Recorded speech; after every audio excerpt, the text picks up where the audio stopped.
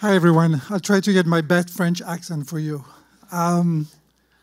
So something really happened when I prepared that speech. I'm an engineer originally. I tend to look at things. I'm an entrepreneur. I tend to look at the future. Sometimes I think I might be a robot.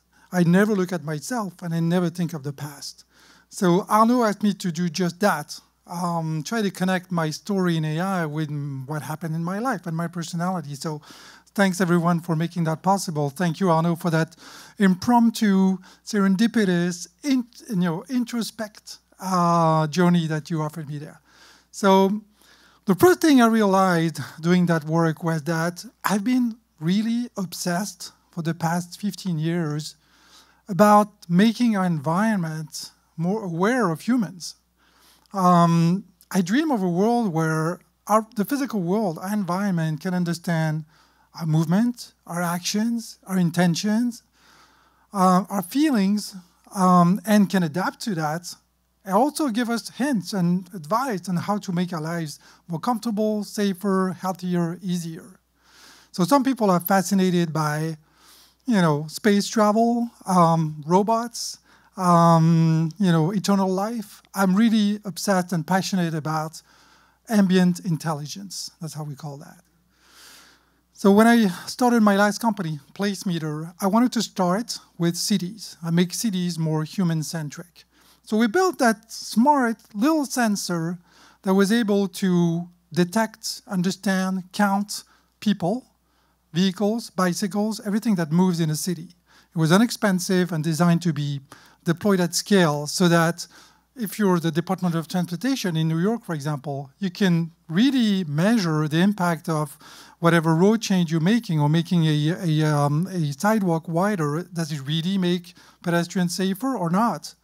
If you're a retailer, you could, in real time, understand wait time at the cashier, at the cash register, and send more staff to keep the wait low and keep your customers happy.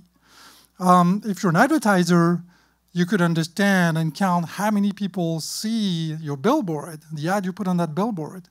Theoretically, we could also tell you that people looked at your billboard and went to buy the product. We never went that far. But we really had the impression we were making cities smarter. Then, December 1st, 2016, big day for me, my second company was acquired. We got acquired by Arlo. Arlo is the leader in home security cameras. So that's a great opportunity. Today, me and my team, we're bringing ambient intelligence to your homes. At Arlo, we have close to 12 million cameras in our customers' homes. Our customers use the cameras to keep an eye on what they have, on the dearest things, their children, their pets, sometimes it's the other way around, their belongings, and we help make these cameras smarter. We bring AI, computer vision, so that we can tell you if somebody you don't know, a stranger, is roaming on your backyard. We can tell you if your child hasn't come back from school at the usual time. We can tell you if the fire alarm has gone off, and you might want to take a look at what's going on and call 911. But the next frontier, I think, is health. The Apple Watch today has a FDA-approved EKG. Apple Watch already saved lives by sending people to the hospital when they detect, unusual cardiac patterns. There's a fascinating lab at MIT run by Dina Katabi. You should watch her TED Talk. It's amazing.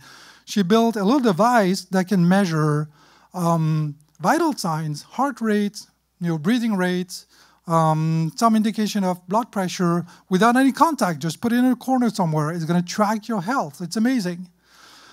But why not go even further than that? Your environment can understand, if you're angry, if you're in pain, if you're happy, by listening to what's happening, looking at your motion, and by analyzing all these signals, you can, the right neural networks can detect very small, invisible variations of these patterns and detect very early signs of disease. And then, maybe avoid that disease and maybe, keep it from happening. So ambient intelligent health will become preventive and really prevent diseases from happening. So of course, there's a flip side to that. Privacy, right? I don't want that kind of data in the hands of my insurance company, health insurance company, or my employer, or my bank, right? Also, knowing you have a disease is something, but what you decide to do with it has to stay a personal decision. Fortunately, cryptography has made tremendous progress in the past 5-10 years, and now you can really imagine a structure where the data is distributed, unhackable, and constantly in control. You would constantly be in control of it. So there's a silver lining to that. So all through that process of preparing that speech, I was wondering, man, why? Why am I so interested in ambient intelligence? And then it struck me, it's so obvious, but it struck me at that point. I'd never seen it. But let me tell you a story of my mother, or rather a sad story of how she died. Losing a mother is a pretty traumatic event, and I think it affected me more than I thought. My mother was amazing. She was, the sunshine of my life. And at the end of her life, she always had migraines. At the end of her life, she had different kinds of migraines. Everybody noticed a change of pattern. Then one day, she went to sleep, and she never woke up. She died of an aneurysm. So an aneurysm is a blood vessel that bursts in the brain.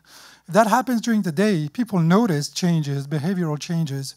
They take you to the hospital, you get fixed, and survival rate is pretty high. If it happens at night, nobody notices, and you die in your sleep.